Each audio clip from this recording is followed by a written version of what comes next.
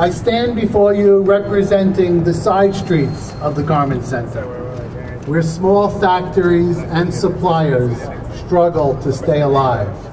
Well, it's sad. I've seen it from the height in the 80s when it was a hustle and bustle business to today. We're giving an example. In 1980, we had 400 competitors, companies that just did pleating and stitching.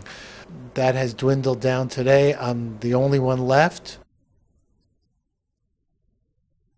It's very hard. It's a struggle to just pay our rent, keep the lights on, and pay payroll. We have survived the competition, and we have a lot of hope for the business.